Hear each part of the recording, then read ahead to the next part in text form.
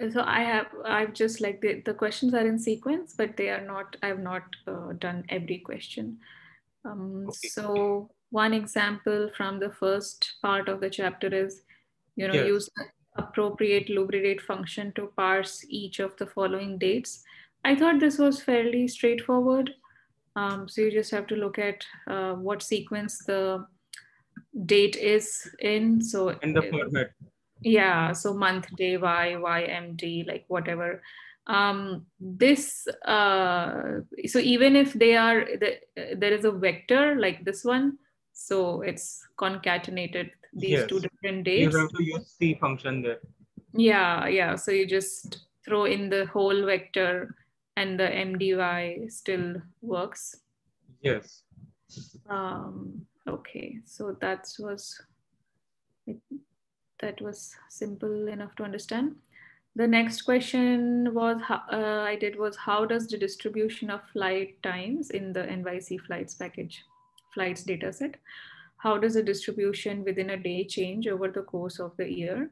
So there are several different methods of like doing this. Like what does distribution of flight time means? Are you looking at start like average start time, median time, or you can just look at different things.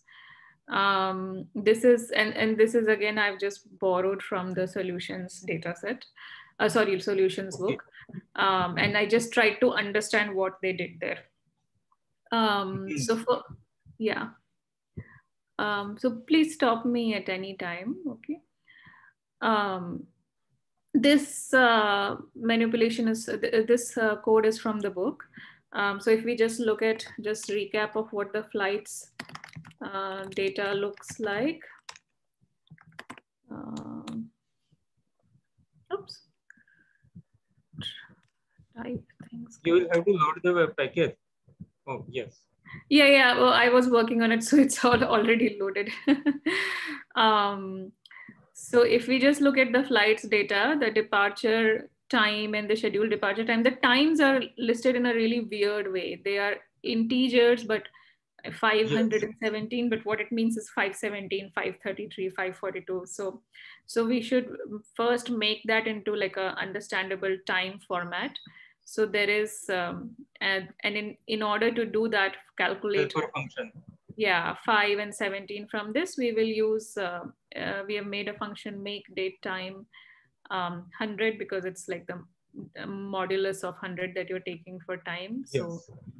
so these two symbols stand, so you know that this is for the integer and this is for the remainder. And so that makes the date time. We use the make date time function for that. And then apply this function on all the non-NA departure and arrival times. So just do that and then select all the times Yes. that variables that end with delay and end with time. So basically selecting all time variables from Yes. the data set. Okay, and then what they did is they looked at the departure hour, and then they looked at how the departure hour changes in each month. Like what is the trend of departure hour in each month? So are there more early flights or are there later flights depending on each Yes. month? So this took me some time to understand, because I tried to look. So first they calculate the variable mutate departure hour, which is uses the departure time, and so calls the update function, and it updates like day of the year equal to 1. Otherwise you'll just get a funny plot, because on the y-axis we don't really care for each Okay. day. Sorry, x-axis we don't care for each hour. And even for the update, so I was trying to look up for the help in this, and if you just do update, it doesn't show up. It just shows up something else. And even if you do lubricate Yes. update, it doesn't show up. So You have actually, used update function in model also, right? yeah. So this one, so you need to do this. Lubridate 3 : update POSIX-T, and that will bring up this update function. And if you want to read more about this, there is the, I'll just share the Stack Overflow link to the question, because that was not straightforward at all. In the book, they just mention one small example of update.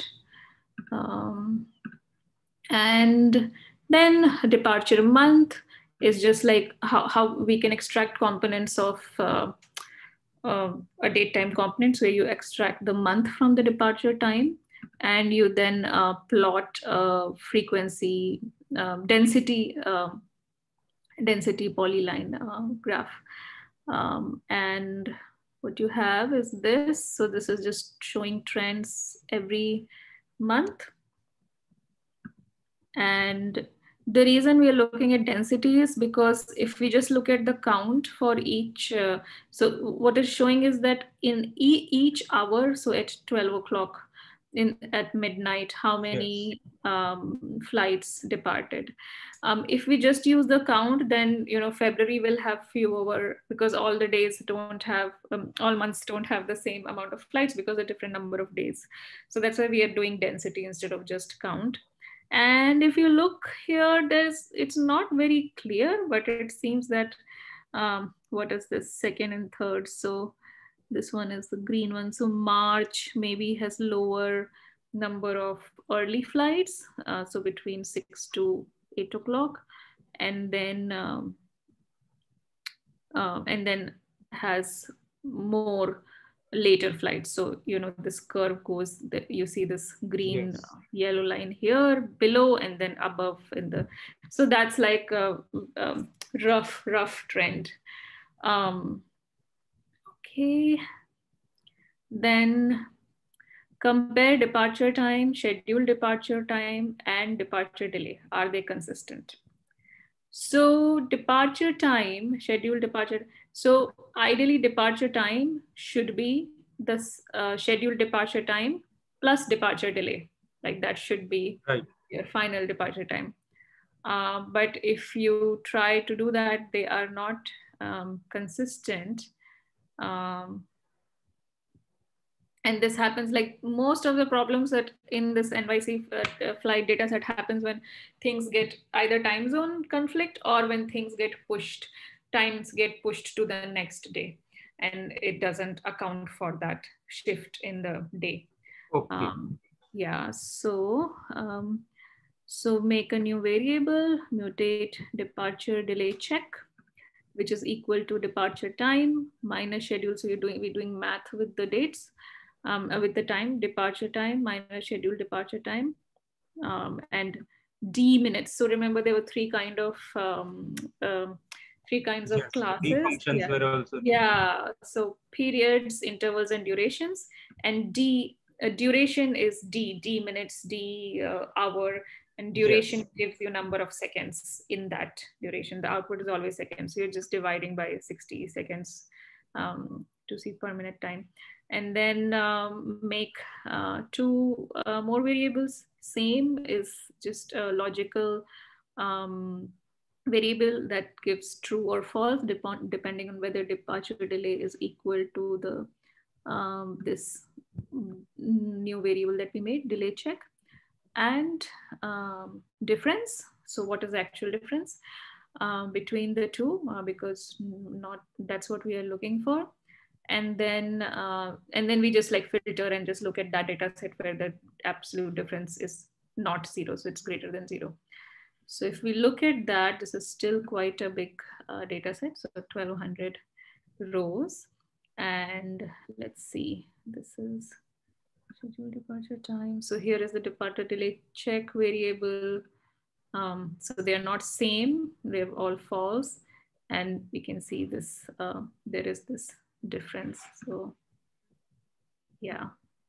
So if we go back where, like, look at the scheduled departure time for all of these, thing to notice is that they're all in the evening or the night. And then when you add the delay to it, they are pushing, like delays 8:51 minutes, 36 minutes. So it just gets pushed to the next day, and then that is not accounted for Yes. in our calculation. So that's why the inconsistency occurs. So can you fix, were you able to do this in clock, and was there a better solution? No, I haven't done this exercise. Actually, I tried the earlier exercises like Okay, parsing okay. the date or creating. Oh, great, But great, then great. I could not Yeah. create that helper function only.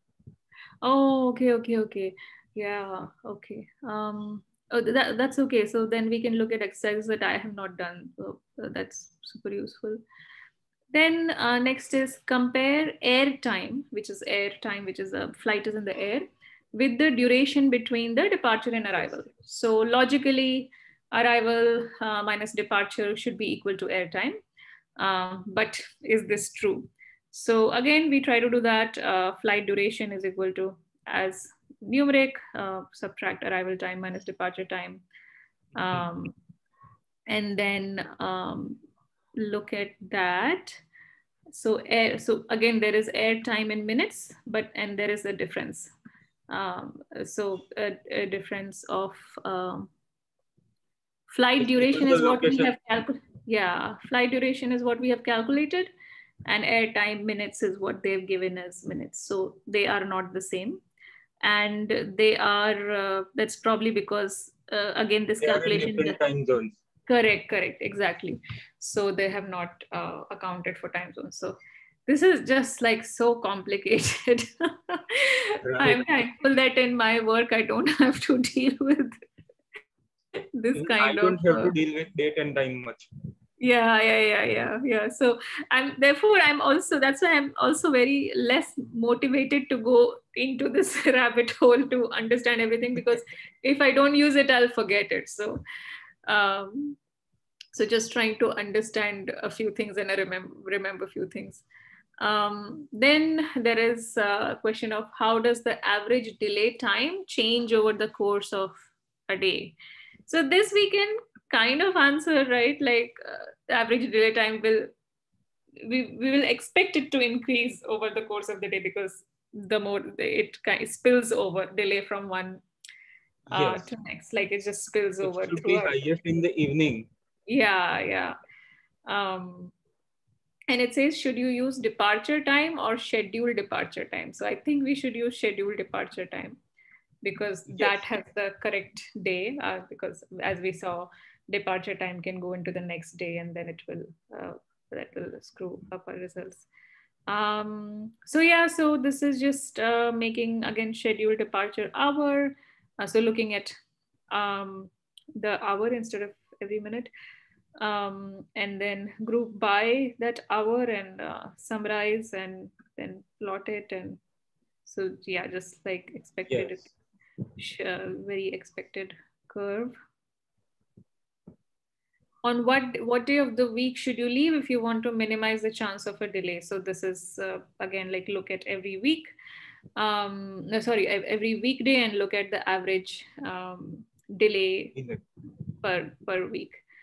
So again, these are like similar things that they have used. The lubricate function they've used as weekday to extract the weekday from the time component. Yes. And yeah, like Saturdays, less delay. Um, then next section, why is there months but no D months, duration of months? And that, like if you think about it, duration will give you a definite number of seconds, but every month does not have the same length. So Yes. it can't give duration months. So that's why, like, just that's some like a trick question to remember, or if you're using intervals or durations, then yeah, that is just something to note. And then create a vector of dates giving the first day of every month in 2015, and then create a vector of dates giving the first day of every month in the current year. So similar question, but just here it's 2015, and here it is in the second question, it's current year. So um, vector of dates giving the first day of every month. So we can specify YMD 1st January 2015 plus months. And so notice that I have 0 to 11 and not 1 to 12. And we'll see what happens if I do 1 to 12. So if I do 0 to 11, then it just creates, so again, doing math. Yes. Oh yeah, it did the both of the solutions. So just look at this one. So now I have first Jan, first Feb, 1st March. If I do 1 to 12, so I think you can, yeah, so it will add that. So now you will have, so since there is already one month of 1, it will start from 2nd.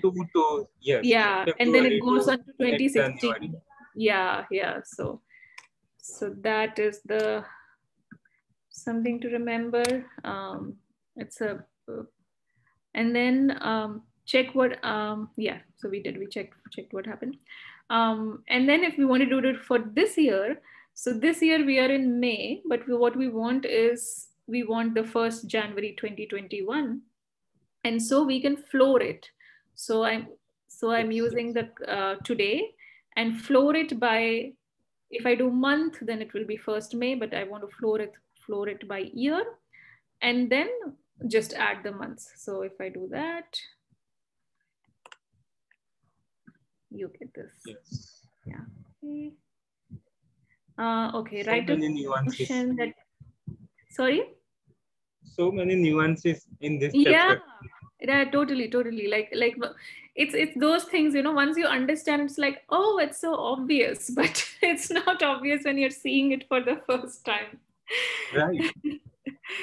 Yeah. So next, write a function that gives your given your birthday the date, returns how old you are in years. So we will do this for my cat, who's who's aged, who was born, I think, in January sometime in 2017. So so this is just, so here they are using intervals. So this is the function. So the interval of years, how many years were there from birthday to today? And this is the sign for finding the interval between 2 time points. So from the birthday till today, and then because we want it in years, so we have included years. So yeah, this percentage double dash percentage gives interval, and percentage / gives integer division. And so when you do that, and I've just entered like his approximate birth date, it's like 4 years. Okay. And this is the last one.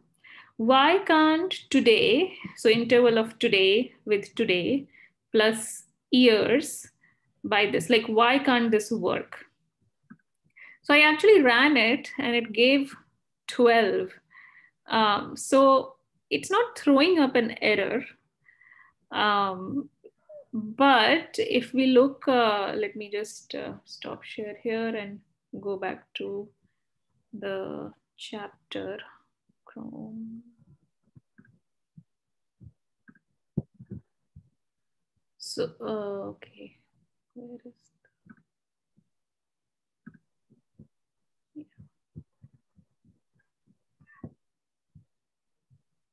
So there is a table in the end, which you may have seen, of what math is possible. And what we were looking there is trying to do duration in month is not possible. Yeah, so we're trying to add interval to period.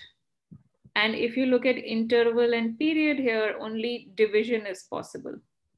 So, so that's answer. So if we run it, it gives us some number, but I guess we're supposed to be. That number is not meaningful. Yeah. So yeah, that's it from me. I would love to hear what you have done in clock and what you've learned from I am there. trying to find that file, but I think once I find, I will share it on Slack directly. Okay, no Right? problem. Yeah, no problem. Maybe what we can do is just Because I have probably stored in some different folder. I was doing an exercise of r4ds, and I okay. focus on model because that's what I have to do even in my studies. I see. Okay. Okay, that's okay. I was just looking at the clock page. Yes. And The even tidy. for parsing, you will have to specify the format. Percentage B, percentage D, Mhm. everything you will have to specify even in the beginning exercises, like the first one you did. Okay. I think this one was quite helpful. So I just went through this very quickly and just looking at things that we can remember. So one was invalid dates. So it will give you invalid dates if you try to um, Yes. add stuff. So for example, in this example, imagine we want in the flights data, we want to add 1 month to date. And Yes. so with lubridate we can use months one, so this is the period, like um, Right. during period interval, so it's adding a period of a month, so we just do date plus months, and you see some any values, and when we look at that, it's in 29 29 February January. Yeah, so it was trying to go to doesn't exist. February, which doesn't exist. So that is great. And it says that if you do this in lubridate, it will give you a silent NA. So I guess it won't be. Um, Yes. this one makes it more explicit. And then there was another one that I thought was good to remember. But in clock, there is a function, there is argument called invalid. Yeah. Okay. Non-existent, and it will give you. So if there is a non-existent time because of daylight shift and all, Yes. then it will flag that non-existent time due to like it will give you that error. So um, it's basically saves you all that thinking. Yes. Yeah, I think those two, invalid date and non-existent time. I thought that was useful. Yes. Actually, this is also developed by Art Studio only, but I think Mhm. there's a different team, not the same team working on Tidyverse package. Okay. And that's probably why even on GitHub, this is hosted in different library, r-lib, not in tidyverse/tidyverse. I see. I think at least 3 or 4 teams are working in our studio from what I have experience on GitHub. Okay. One is Tidyverse, one is Tidy Modeling. That is headed by Max Kuhn and Julia Sales probably. Mm-hmm. And Tidyverse is headed by Hadley Wickham himself. Mm-hmm. And then there is third team which is headed by Yihui Shi. He is working on R Markdown and Knitter, the presentation aspect. Yeah. And now this is the fourth team I am coming across. Okay. Okay. Yeah.